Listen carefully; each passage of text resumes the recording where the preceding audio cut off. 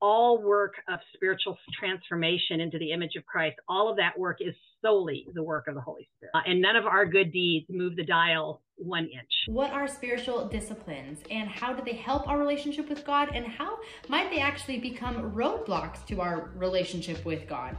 And if you're new to spiritual practices, which one do you start with? In this video, Sue Russell, who is a seasoned spiritual director, she's actually a spiritual development specialist from Wycliffe for over 25 years and has led countless retreats and sat with hundreds of people and heard their prayer lives, is going to answer those questions for us.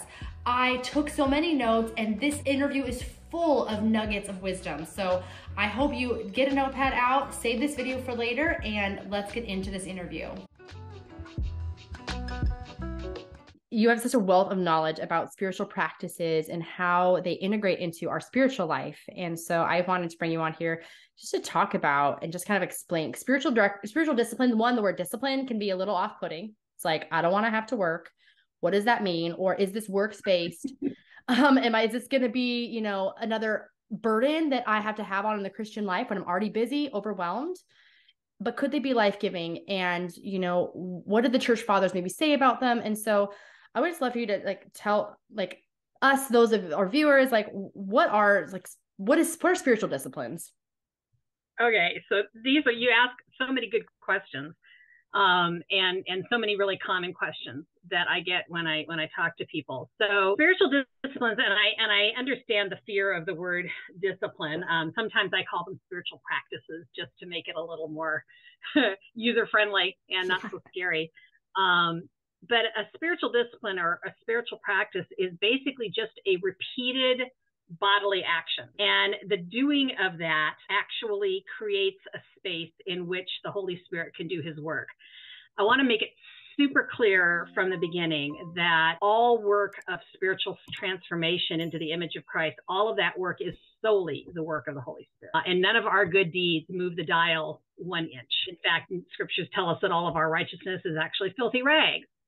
So all of these good deeds or these good practices that we do don't actually form us into the image of Christ, which then begs the question, then what are we doing them for? And so the answer to that question is a couple of things. First of all, one of the things that spiritual practices do is they create good habits. Even though we are Christians, we have this new nature, we don't have to sin anymore, we do actually continue to sin. We don't continue to sin because we have two natures that are battling it out.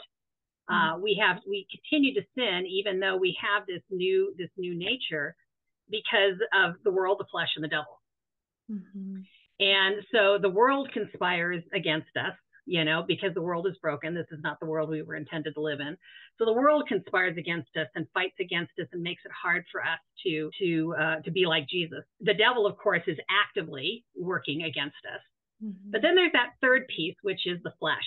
Mm-hmm. And the flesh are these habits of body and habits of thought that we have created over a long period of time, and that cause us to fall into sin really easily. And so what spiritual disciplines and spiritual practices can do, they are to enable you to form a different habit. Psychologists tell us you don't break a habit, you just change a habit. So what we want to do is we want to change these habits of thought, these habits of body that are destructive and negative, and we want to do positive and good things with them.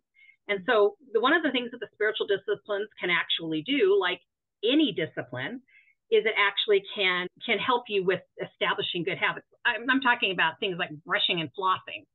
Those are habits that we do because they benefit us. Mm-hmm. And they cause us to be healthier. So so that's the really mundane example, but it follows through in the spiritual category as well. So here we are, going along in our lives and stuff. And so there's habits that we've done, and we want to create new and better habits. So that's the first thing spiritual disciplines can do.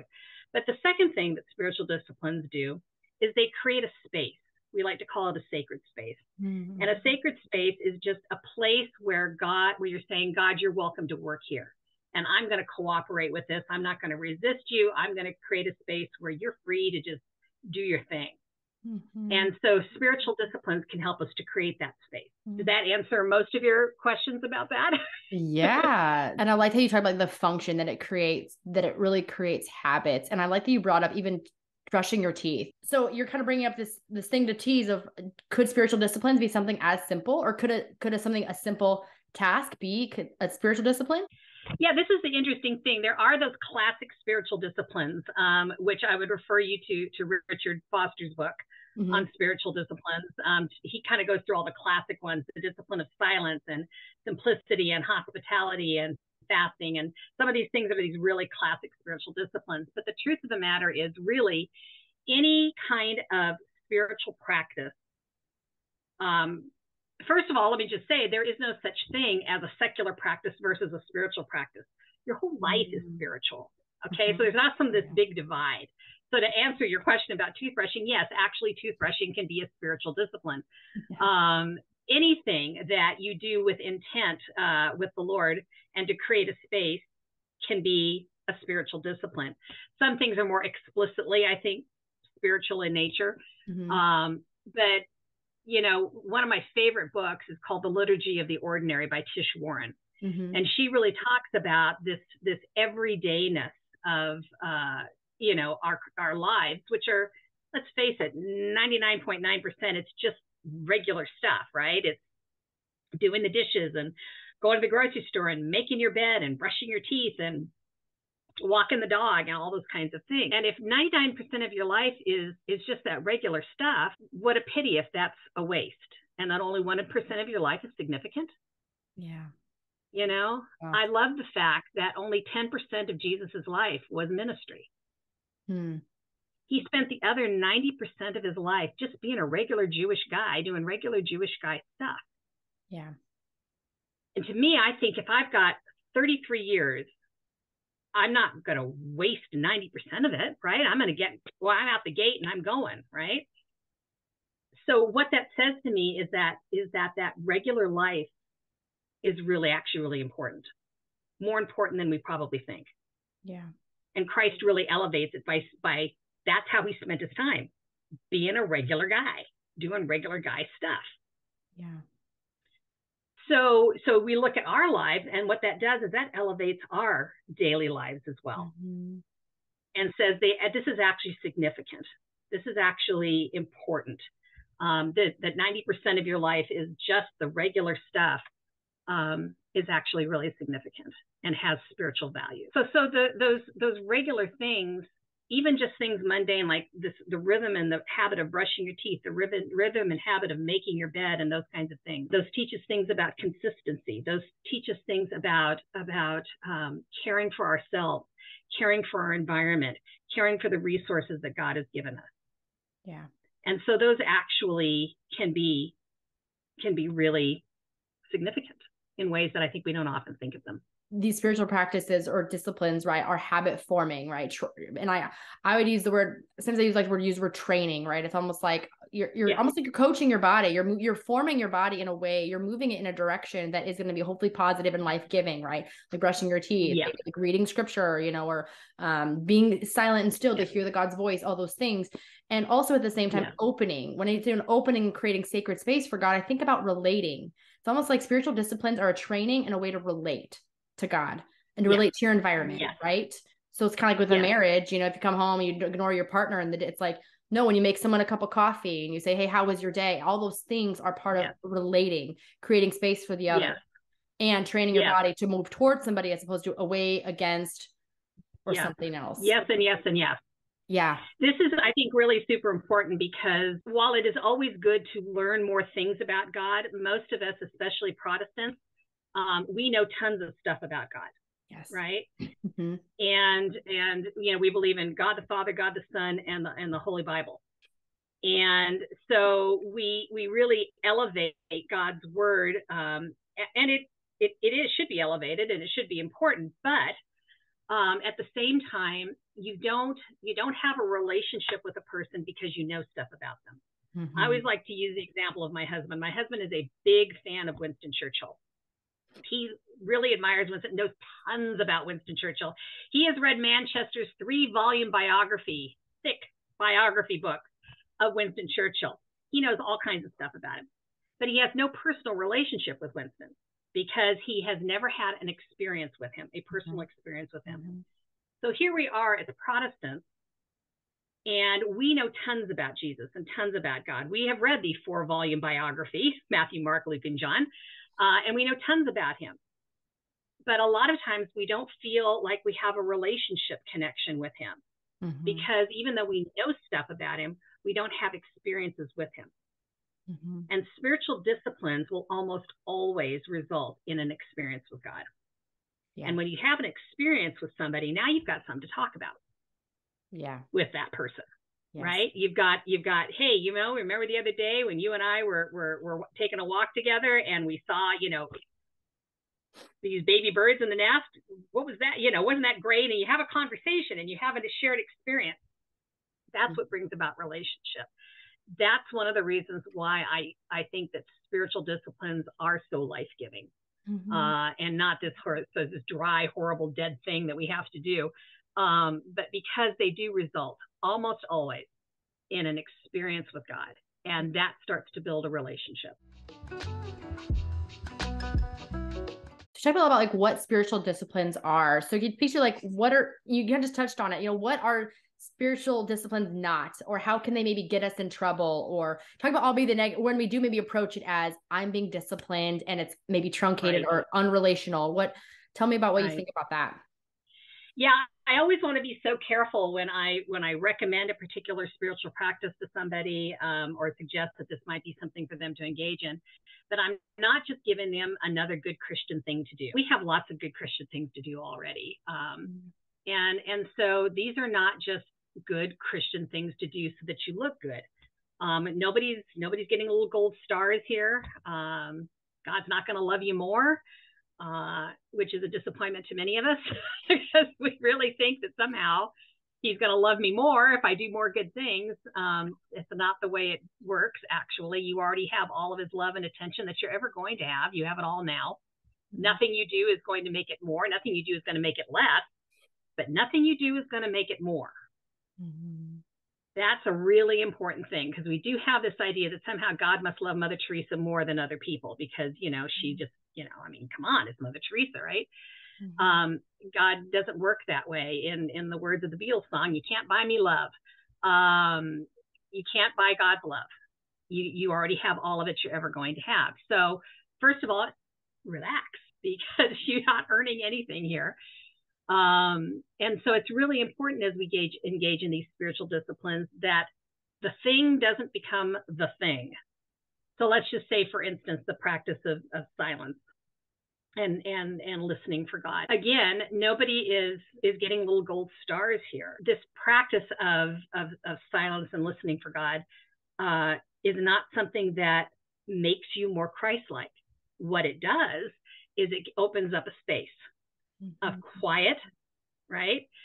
Of, you know, putting aside distractions, putting aside, you know, your own agenda. A lot of times people say to me, they say, you know, in the practice of silence, for instance, people have two big fears when they practice a silent listening with God. The first big fear is that God is not going to show up and nothing's going to happen, right? The second big fear is that God is going to show up and something's going to happen. Okay. So that's usually it's like, true. What is God going to tell me what is God going to tell me to do that I don't want to do, kind of, right? Yeah, I don't know, you know, right? So let me just say, in terms of what if nothing happens? That's always the big thing, because again, this is not a practice to succeed or fail at. It's just a tool. All of these are just a tool. They're not magical. They're not, you know, even particularly mystical. They're just tools. And so this is a tool that will help you and to open up this space where you can more clearly hear the still small voice, what Ignatius likes to call the subtle interior movements of the Holy Spirit. Right? If you're running around and bebopping around and there's lots of noise, there's lots of input, you understand you don't feel those subtle interior movements. You don't hear that still small voice. So having this space of quiet and waiting and listening, you have to trust that in that silence, God is going to do what is best for you. So that if in that silence, it's just silent, it's not because you did something wrong or God's busy doing something else, or you didn't hold your tongue just right. Maybe God just knew you needed a little peace and quiet, and this is his gift to you. Mm-hmm. Right? If what you need is a word to come to mind, or a scripture to come to mind, or an image to come to mind, then you're going to get a word or a scripture or an image. Mm-hmm. If what you need is an angel to appear in the room with a message or writing on the wall, because it's happened, that's what God's going to give you. So you have to trust that God is going to do what is best for you in that moment. And even if, as you spend that time with him, if it is just quiet and nothing happened, you just spent a period of time in submission to God, saying, this is your agenda. This is not my agenda. I am waiting on you. Do with this time as you wish. Even if nothing else happens, that just happened. And that is never a waste of time. It's almost like that is always the gift in the spiritual discipline. If you're using the tool, I hate to say this, but right, or rightly ordered, rightly way of using it, yes, that this is going to be helpful. Yes. You're opening up to God. And that is enough in and of itself. And what God does and brings to that is not your responsibility. We let that go. Exactly. It is not your responsibility. But it sounds like when it gets dangerous is when, not dangerous, I would say unhelpful or really truncated, or is when we start to use unhealthy is a good word. When we start to use it as, I hate to say, almost as God, like that is supposed to fix, like the tool, we elevate that, that's what we need to do. And that somehow almost becomes like an idol in front of who God is. Right. And so we worship the discipline and the results that we're hoping and expecting to get, as opposed to really God. But God is scary. And God is not, as the Lion, the Witch, and the Wardrobe, right? God is good. He's not safe, but he's good. And I think our souls know that. Not safe, but he's good. We go into his presence and we're like, what is he going to say? But he is really loving and kind. Yeah. So tell me a little bit more. You talk about the classical discipline and you just talk about silence, which is great. I love the way you experience silence. And then again, the two ways I think we can experience silence, and then what might be going on in that, which I think is huge. That would be a whole nother topic in and of itself to dive into more. What are some of, like, when you think of spiritual disciplines, right? Someone would Google that, right? Or you go to Richard Foster's book. What are the things that like most people were introduced to specifically, so that you don't have to maybe go into all of them, but just like. No. Yeah. But I understand what you're saying. Well, and let me just start by saying, please don't Google this. Oh, sorry, that was my fault. No, that's okay. But if people Google spiritual formation or spiritual disciplines and stuff, it is a wild and wacky world out there in Google land, and not everything is profitable. So you want to be really, really careful about that and make sure that you're going to a reputable, theologically, doctrinally sound kind of source. You want to make sure when you go to a website that it is theologically, that it is doctrinally sound. There's just a lot of wackadoodle stuff out there. And so you want to be really careful. And I can certainly at some point give some recommendations and things like that for some reputable things. But if you are a person that is just starting out on this and just starting to learn about this and really saying, okay, well, what would be a good entry point into practices of spiritual discipline? There's a reason why I mentioned the practice of silence. I think that this practice of silence is a foundational spiritual discipline. Not only the practice itself, but it feeds into almost all the other practices to some degree or another. So starting a practice of silence or listening for the Lord is a really, really good starting point. Let me tell you just a little bit about the practice of silence and again, what it is and what it isn't. So when we talk about silence or meditating, contemplation, those kinds of things, a lot of people get really concerned about the connotations with Eastern mysticism with this. And so I just want to say that when we talk about silence in the Christian practice, it is almost the exact opposite of a practice of silence and meditation in Eastern religious thought, or even the secular world thought. Which usually in Eastern meditation, silence has to do with emptying yourself completely. There's nothingness. There's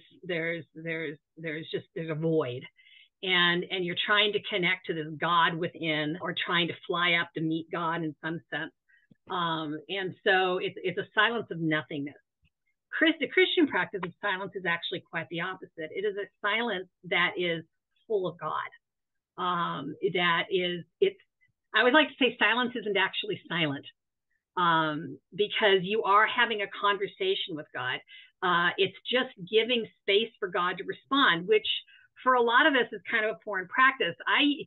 My prayer life used to be what I think a lot of people's prayer life is where, it'd be, dear Lord, da da da da da da da da. I talk and prayer and praise and confession, thanksgiving and blah blah blah and amen and go about my day.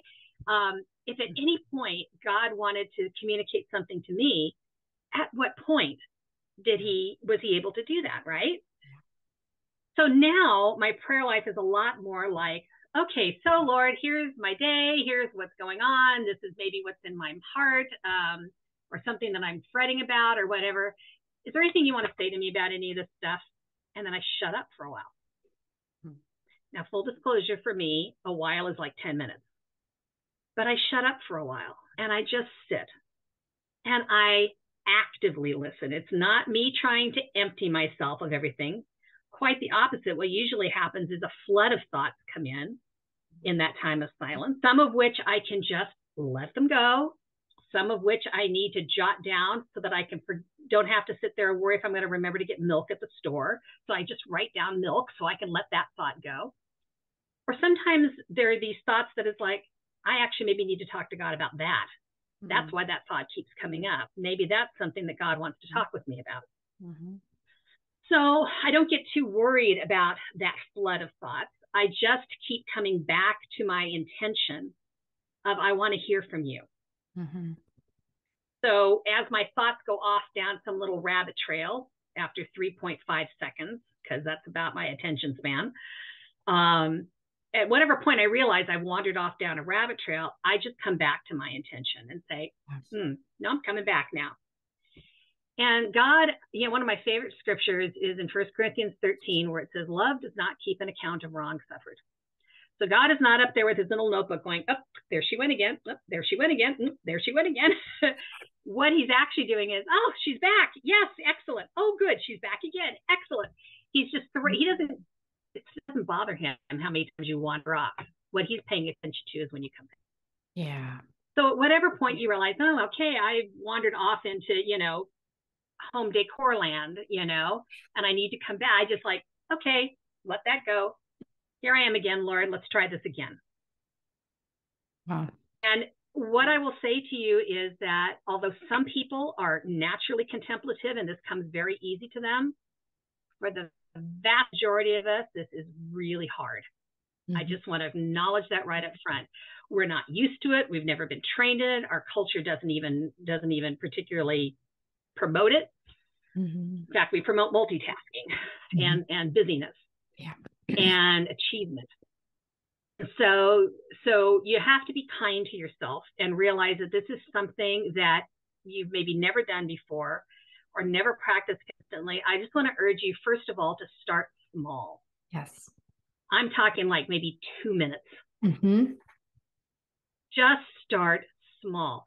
Set the timer on your phone for 2 minutes. That way you can turn off the part of your brain that's wondering how much time you have left. Mm-hmm. Set a timer for 2 minutes. Get yourself into a comfortable position, not so comfortable that you take a nap with Jesus. Okay, I have done that many of the time, had nap time, and there's nothing particularly wrong with that. And that's a different spiritual discipline. That's a different That's fine. Yeah, right? Be with Jesus, but when you're practicing silence. Be with Jesus. I've taken many the nap with Jesus for sure. But your purpose here is not to fall asleep. So you want to be comfortable so you're not in pain, but not so comfortable that you're going to drift off, ideally. Sure. So kind of a straight back, comfortable chair. Put your feet on the floor, close your eyes, take a couple of deep breaths in and out just to sort of relax yourself and get yourself. It's kind of like if you go to the gym, you put on certain clothes, you go to a certain place, you have a certain mindset. So I like to do that sets my intention. So I like to light a candle or maybe light some incense. So I've got a certain smell associated. I go to a certain spot. And that all kind of signals me and signals my body, okay, you're going to do this now. Mm-hmm. And that just helps me to make that transition because I don't transition really well. Mm-hmm. So get into that position, get yourself all set up, and then just basically greet your Lord. Like, hi, here I am. Mm-hmm. You might say a few words about what's going on in your heart, what's going on in your life. And then, like I said, I just usually say, so over to you. What would you like to say to me today, if anything? Here I am. Your servant is listening. And then I just sit there and wait on the Lord. And so just start with like a couple of minutes and just see how that goes. And know that even though I don't consider myself still really like good at this, I'm definitely way better at it than when I first started out. Definitely way better. So it's one of those things that you actually will get better at if you practice, but you're not going to get better at it magically. You actually have to practice. Mm-hmm. Yeah, you have to train in silence. Yeah, it is a training. Yeah, it for sure is. Yeah. So I would say the practice of silence is probably the foundation level spiritual discipline that you should. Yeah, that's the one you want to start practicing. Yeah. Before you get into anything. Yeah. And what would you say is the reason why it would be foundational to all the other ones? Like you mentioned, hospitality, community, a lot of spiritual disciplines, Lectio Divina, right? Visio Divina. How would silence? Visio Divina, the Stations of the Cross, Walking Labyrinth, any of those kinds of things. So any spiritual discipline, almost all of them involve some level of needing to be silent. Yeah. You need to have that space of silence. Even hospitality, which you don't necessarily think of as a silent activity. I always think of the story of Mary and Martha, where, and it's really important when we read that story of Mary and Martha with Jesus to realize that Jesus doesn't tell Martha to stop doing what she's doing. She was the hostess. That was a hugely important role, and she had things that actually she had to do. This was her job. And so if you're practicing hospitality, for instance, there's things that are your job to do. I mean, there are things, if you don't do them, they simply aren't going to happen. So here you are practicing, and here she was practicing hospitality. Jesus doesn't tell her stop doing that. What he says to her is that you are anxious about many things and you're distracted, but Mary has chosen the better part. So we think that it means action versus not action. That's not at all what it is. It's about this attitude of your heart. So what did Mary do that Martha wasn't doing? Because he says, Martha, you're distracted and you're anxious, but Mary has chosen the better part. And what she has chosen to do is to put herself in a position where she can listen to the Lord. She can hear Jesus. Mm-hmm. So the challenge then for us is, how do we, in the midst of our lives, in the midst of, for instance, hospitality or any of the other things that we're doing, how do we position ourselves within that space so that we can still hear the voice of the Holy Spirit? Mm-hmm. And that requires some inner silence. Yeah. That requires some inner peace. Otherwise, we're not going to hear it. So that's the challenge. So that's why silence really helps to develop that skill, that ability to be able to be quiet, to be still, to tune out the distraction and the anxiety, and to be able to focus on God and listening to God. So this is a challenge. This is a very definite challenge. I'm not going to sugarcoat it. This is not easy to do. Mm-hmm. And you really do actually have to practice it, and preferably practice it consistently.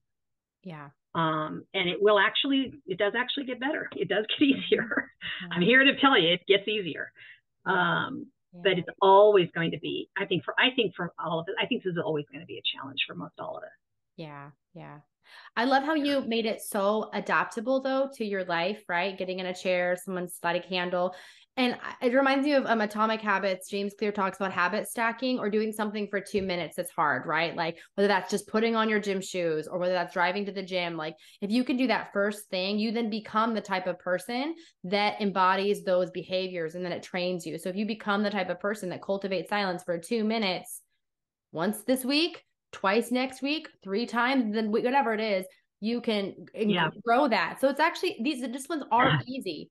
They're hard because it's so counterintuitive, but if you break them down and you commit to them, I feel like that's the piece where they can really snowball. Snowball starts out really small, but they do compound, like you said. It's not always easy, but it opens you up to God. This is God who we're talking about. We so desperately want him and need him.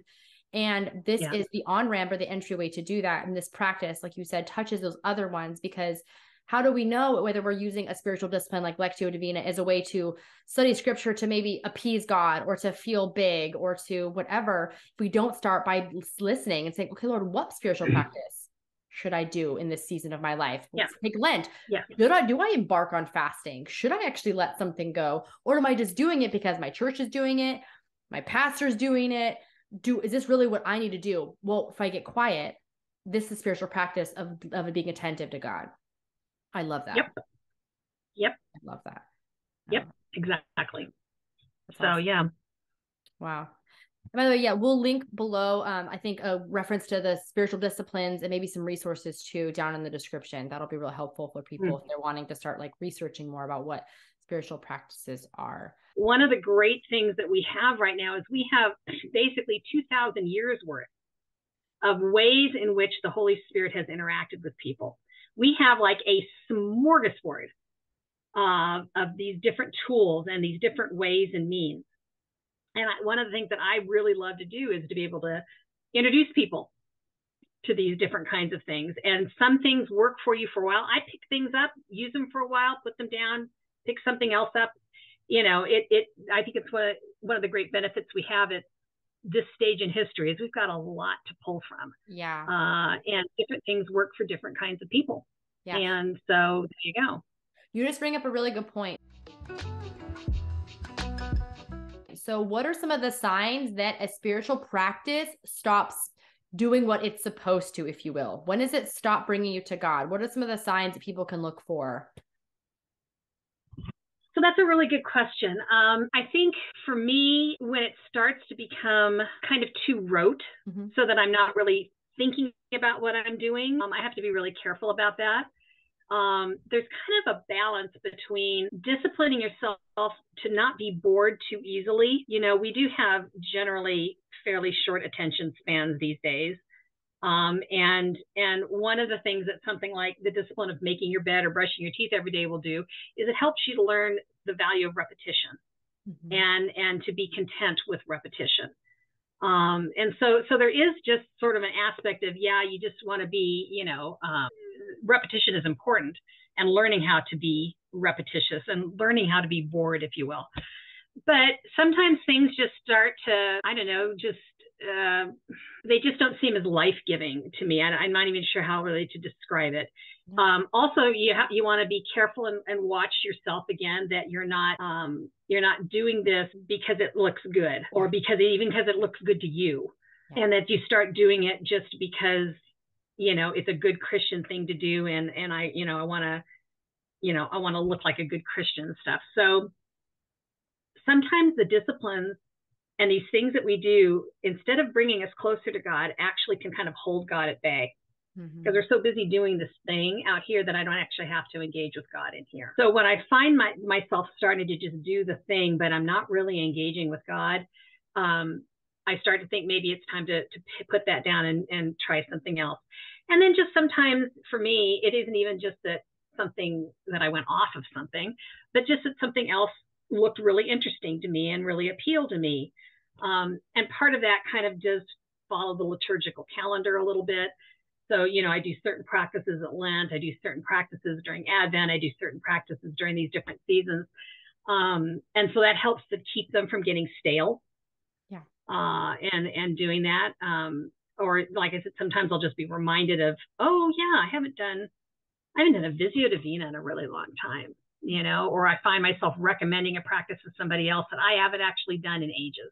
Yeah. Like maybe I should pick that up again and just see how it's going, you know? So, so you always want to be careful. Like I said earlier, whenever I recommend a practice to someone, I always want to make sure that they really clearly understand what it's for and what it's not for.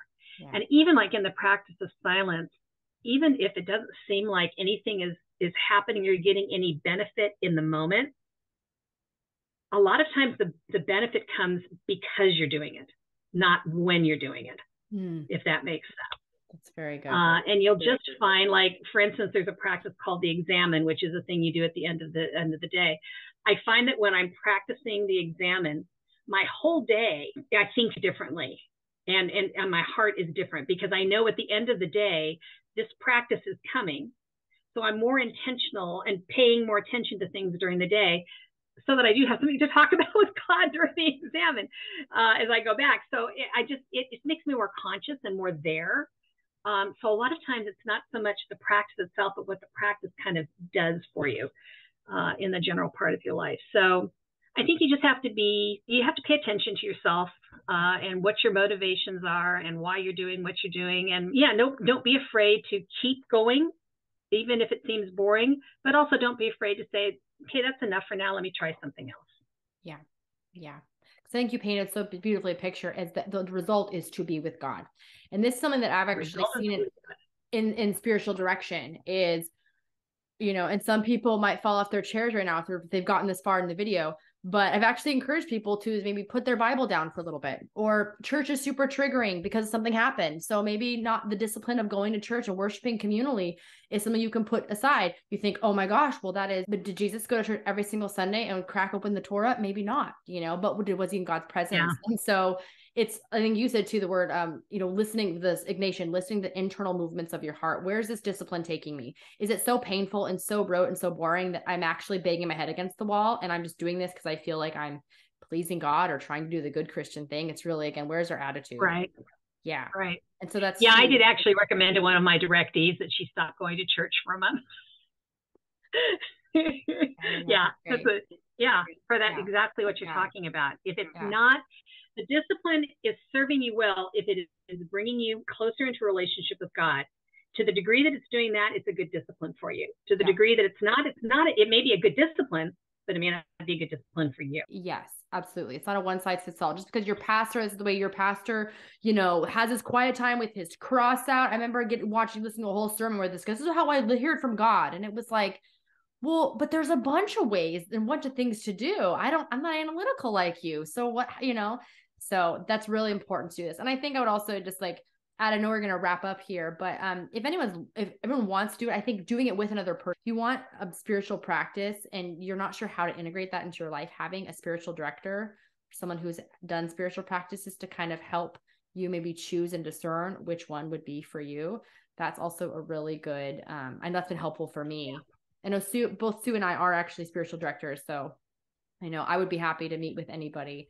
If you want to know more about spiritual practices and how to start implementing them into your life, then check out this playlist where I have a ton of spiritual practices and how to do them and integrate them into your prayer life. Thanks so much. Don't forget to hit the subscribe button and I will see you in the next video.